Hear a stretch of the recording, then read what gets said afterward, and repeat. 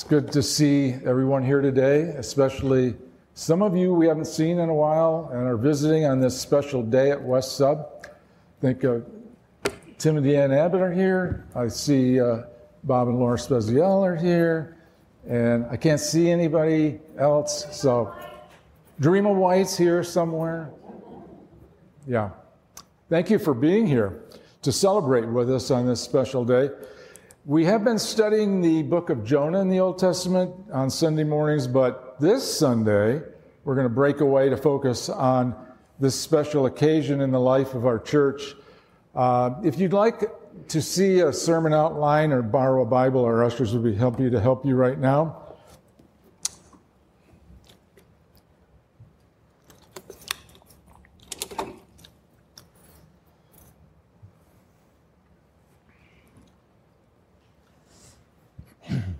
You know, there are certain things that happen in our lives and in the life of the church that call for special times of praise and thanksgiving, and this is one of them. Over 25 years ago, we were outgrowing our church building, which was filled to capacity. Sunday school classes were meeting in homes. Our potlucks were held in the main auditorium that we had. So after much prayer, we began a new building program and a new building fund. I think after 3 years, we had a total of $60,000, I remember, in the building fund. Some of you remember that. In all honesty, the several $1 million we needed to build a new facility seemed absolutely impossible for our little church. But in 2001, after much prayer and planning, 35 families at the time in this church, pledged to give sacrificially $1.5 million over 3 years, half the amount we needed. The money did come in, and we took out a loan for the other half, and everyone pitched in to help build the new facility. At the beginning of this year, we had $290,000 left on our loan.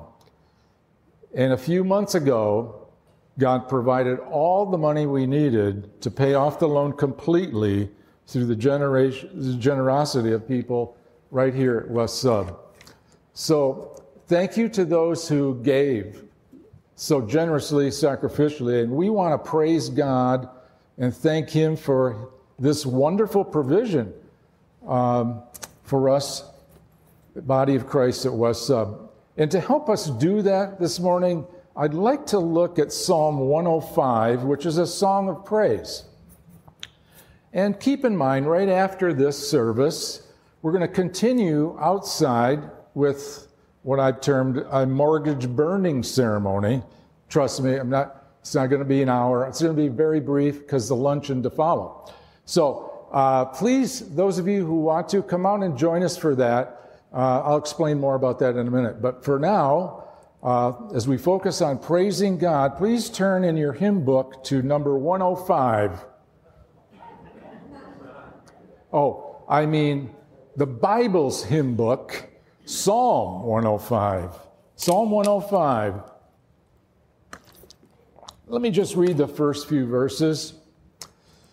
Oh, give thanks to the Lord, call upon His name, make known His deeds among the peoples. Sing to Him, sing praises to Him, speak of all His wonders. Glory in His holy name. Let the heart of those who seek the Lord be glad. Seek the Lord in His strength. Seek His face continually. Remember His wonders which He has done, His marvels and the judgment uttered by His mouth. O seed of Abraham, His servant, O sons of Jacob, His chosen ones, He is the Lord our God. His judgments are in all the earth. He has remembered His covenant forever, the word which He commanded to 1,000 generations. The Psalms, as you know, are God-inspired songs. Psalms were the songs Jesus sang, and He often quoted from them in His teaching. And many of the Psalms are what we call praise Psalms. This is one of them. The Psalms really do help us understand what it means to praise God. The Hebrew word for praise is the word hallel. I've talked about this before, but it means to boast in something. It means to shine a light on something that we really love and admire. And when you apply this to God, it's to call attention to something we see and admire about God. But genuine praise is more than an acknowledgement of what we admire, or just saying or singing the words, praise the Lord. It's more than that. Genuine praise goes much deeper in our heart and soul. Genuine praise not only expresses adoration, it also involves something that we actually experience in our heart. And something we take pleasure in God. In his book on the Psalms, C.S. Lewis talks about what is at the heart of why we praise anything. I think it was very helpful to look at this. He says, think of your response to something you see or hear that's absolutely astoundingly beautiful in sight or hearing. Could be a piece of art. Could be a piece of music or a moving performance. Could be a breathtaking landscape. What do? We take it in. It fills our senses in a sense. We stand back and love what we see or hear for its own sake, just for being what it is. Why? Because it's absolutely beautiful. We praise something because of its innate beauty, wonder, and excellence.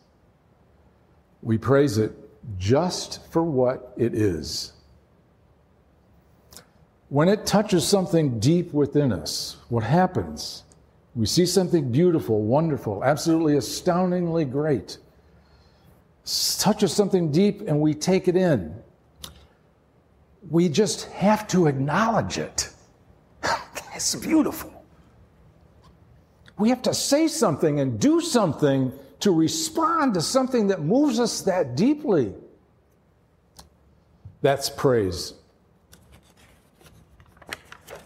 It's the same when it comes to praising God. When we really get it, how beautiful, majestic, wonderful He really is, and let it captivate us and move us, we can't help it. We have to praise Him.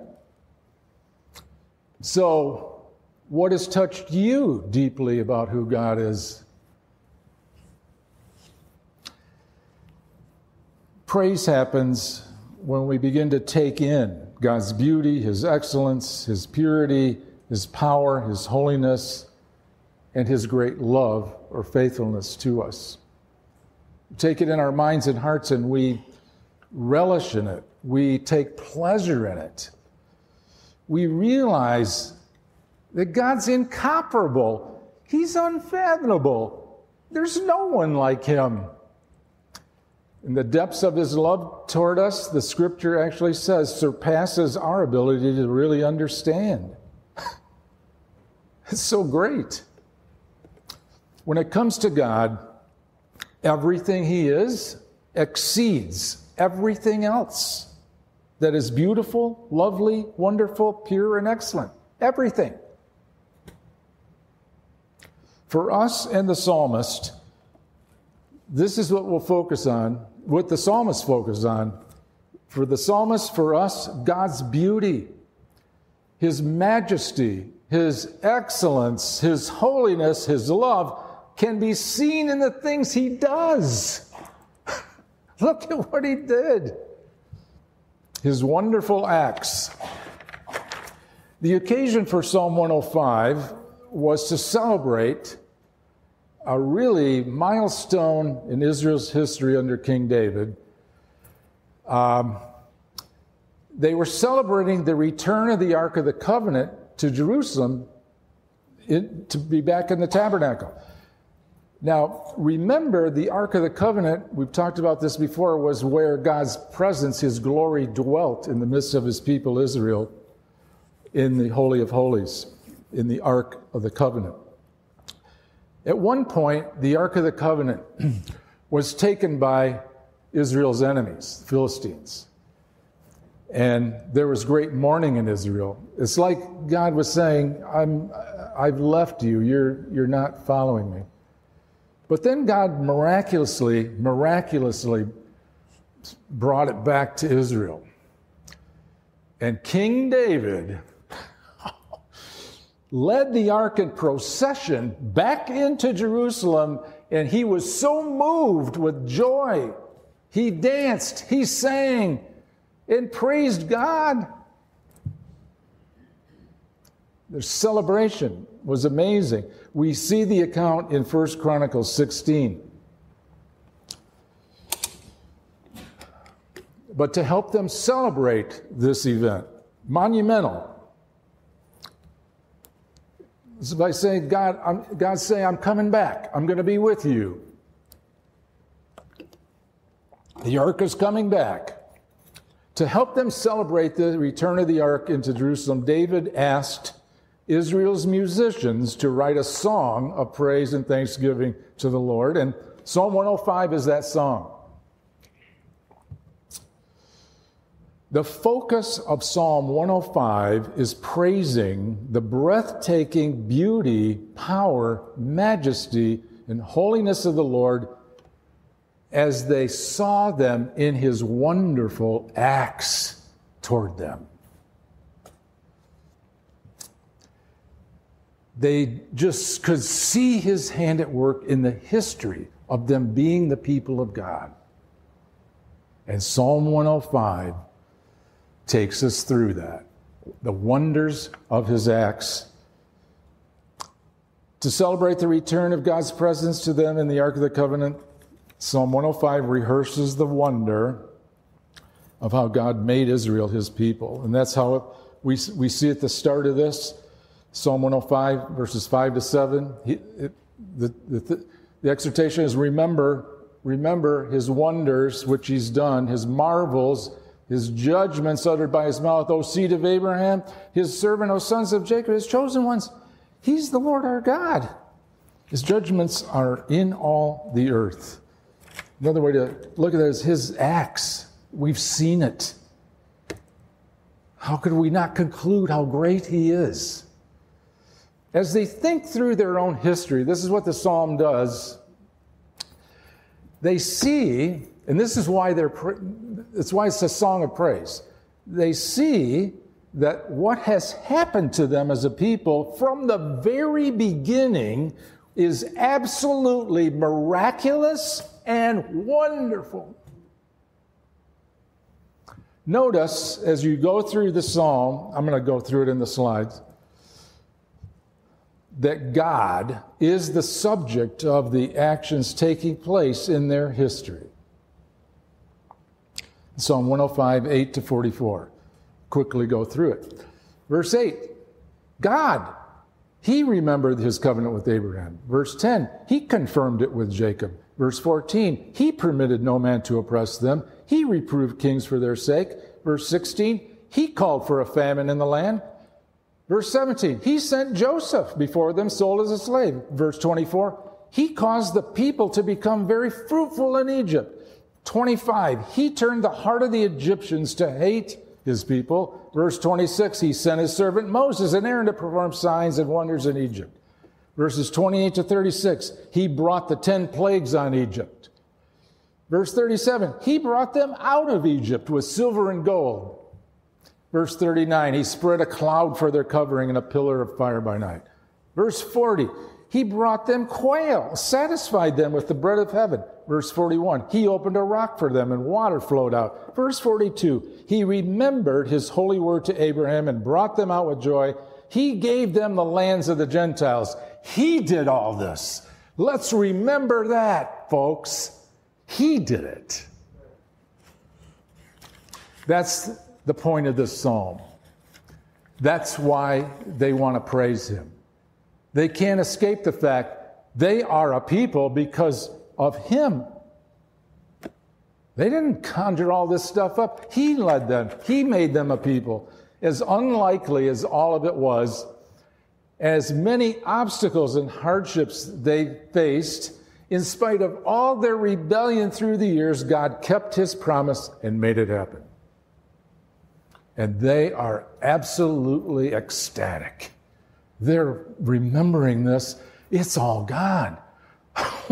What wonderful acts he's done. Breathtaking. He did all that for them. And interesting, we serve and worship the same God.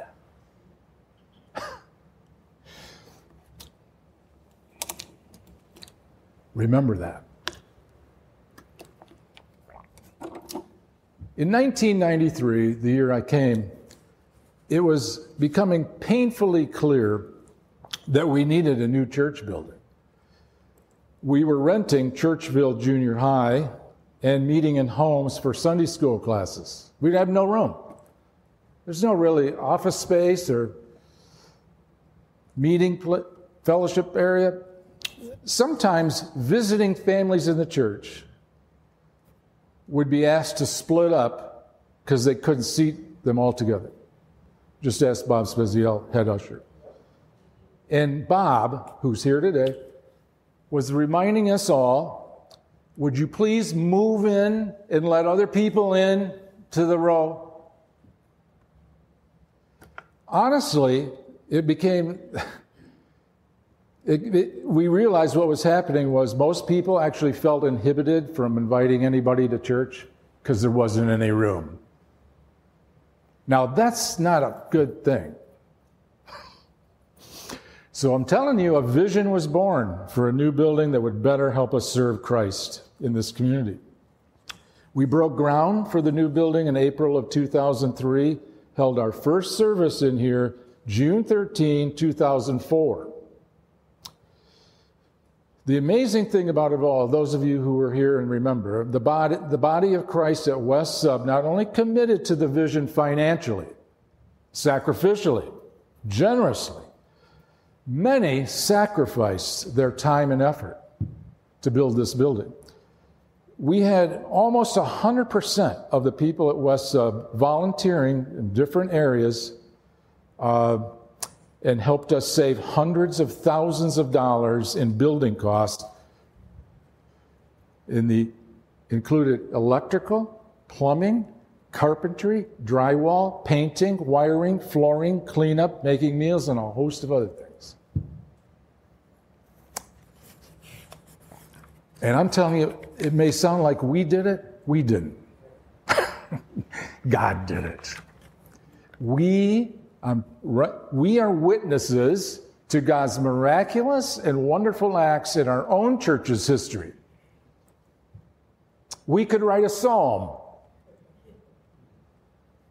105b. We are witnesses. The people he's brought to faith in Jesus here, the people whom God has changed here to become disciples of Jesus, the children who were taught here, the people he has healed here, the people he's brought through trials and persevered through them here, the missionaries and ministers we've sent out from here, the beautiful facility that we're enjoying, he provided for us. I can't explain it any other way. I cannot. We're too small. This shouldn't have happened. I'm going to refer to this later, but I want to read it to you now from Psalm 105 because I think this resonates with me a little bit.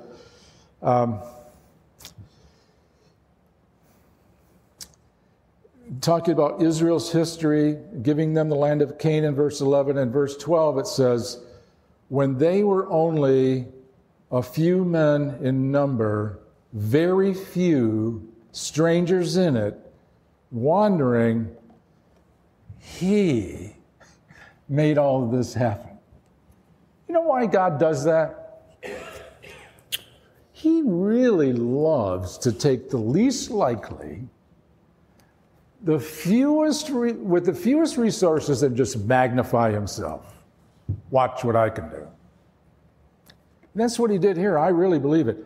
Now, what I want you to do, have a little fun here, take a look at what God has done in giving us this wonderful place, worship,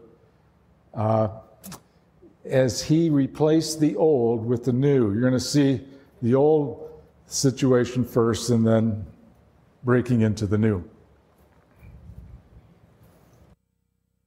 All people right here, part of West Sub's church family.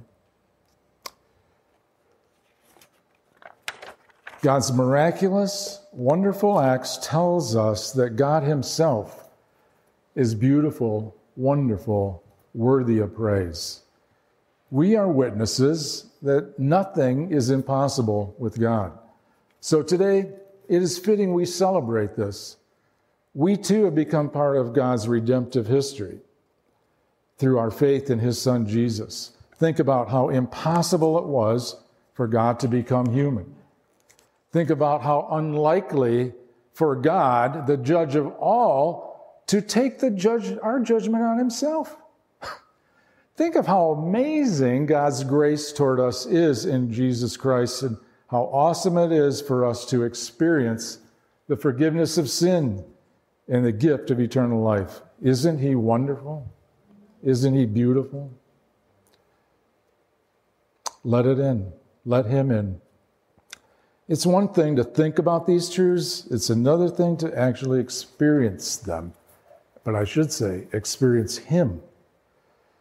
You can only know how amazing God is when you let him in by believing in Jesus Christ as your Savior. And if you've never done that, I invite you to do it as I close in prayer right now. Open your heart.